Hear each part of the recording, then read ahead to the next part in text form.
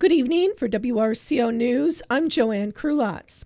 The American Red Cross of Wisconsin is issuing an urgent appeal for volunteers who are willing to travel this fall to support emergency shelters for major national disaster relief efforts.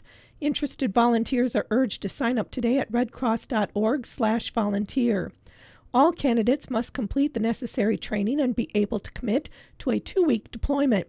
Applicants who don't have disaster experience but have supervision, management, or organizational skills, a strong desire to help others, and the ability to thrive in a fast-paced, dynamic environment are encouraged to apply. As of Monday, more than 900 Red Cross disaster responders are on the ground across 10 states devastated by Hurricane Helene in the southeast, including hard-hit North Carolina, Tennessee, Georgia, and Florida. Beyond becoming a Red Cross volunteer, people can help in other ways. Following Helene, financial donations are the quickest and fastest way to get help to people who need it.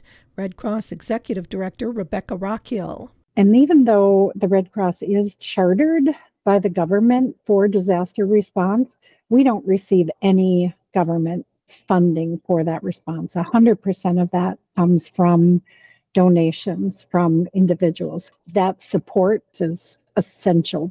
Blood donations will also help. Hurricane Helene has caused more than 1,500 blood donations to go uncollected in the southeast, yet the need for blood remains constant for patients in need.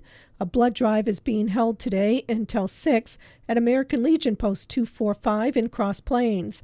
A blood drive will be held tomorrow from 12:30 to 5:30 at the Arena Fire and EMS station. 2 opportunities to give will be held next week. The first is Monday from 1 to 6 at the American Legion Clubhouse in Plain. The second is Wednesday from 9 to 2 at Wisconsin Heights High School.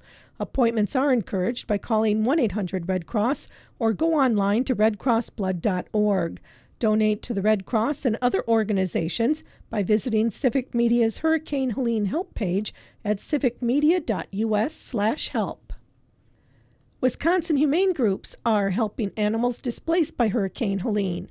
A group of 45 dogs and 25 cats arrived in Wisconsin Wednesday and were taken to various shelters in the state. The Dane County Humane Society is assisting with 10 cats. Spokeswoman Lisa Bernard says that will open up space in affected areas to handle local lost pets and reunite them with their owners. DCHS will let the public know when the animals they've received are up for adoption. The presidential campaign continues to focus on Wisconsin. Vice President Kamala Harris is set to campaign at Ripon College today, while former President Donald Trump will return to the state this weekend. Ripon is known as the historic birthplace of the Republican Party.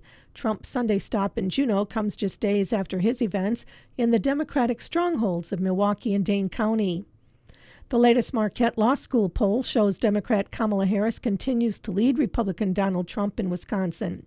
Like a poll in early September, it remains a close race, with Harris holding a 4-point lead over Trump among both registered and likely voters.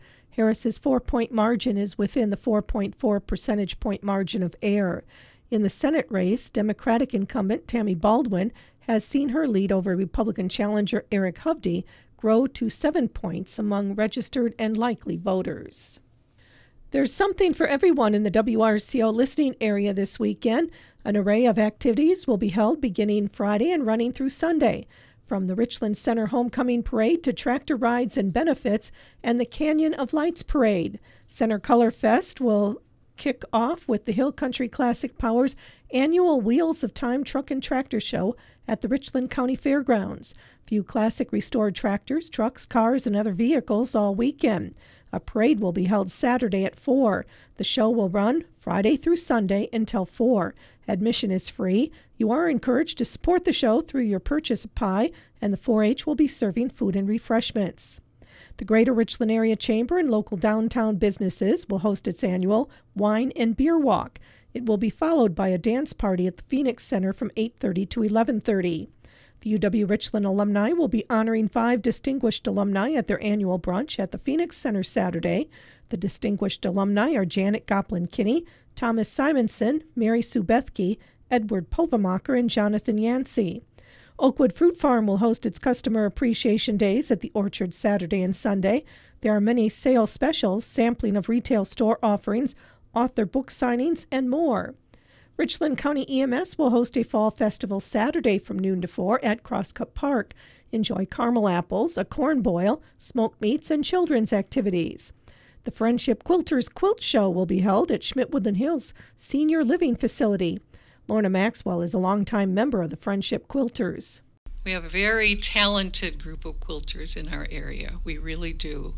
Many of them teach classes, in our area, make quilts for companies that have the fabric. They send them the fabric and they make quilts for them to display, to sell their fabrics. We have a lot of talented quilters in Quilt Guild. All of them are talented. A variety of quilted items will be on display. There's usually, if we have room, each person can provide 2 quilts or wall hangings or table runners or whatever that we will display. Friendship Quilters member Carol Moon says the show will also feature a bed turning. And there you might see an antique quilt or an old quilt that was made by either your mother or your grandmother that one of the members are going to donate.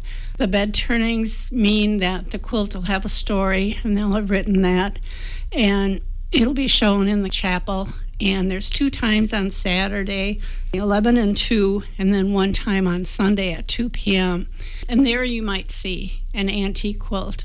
They're just layered on this bed, and then 2 people are going to hold it up, and then they'll tell the story about why this particular member has decided to have it on display. And it could be your president's quilt, because it's an old-fashioned type quilt, or it could be one that you've just finished, but it has a special meaning to you. The quilt show will be held from 1 to 4 both Saturday and Sunday. Vitesnik Power Sports will celebrate its 50th anniversary with a Customer Appreciation Day Saturday from 10 to 1. You are invited to hang out and enjoy music, food, trucks, bouncy castles, and a classic motorcycle display. Join the community of Richland Center for a celebration of sights and sounds at the Canyon of Lights Nighttime Parade Saturday night at 7.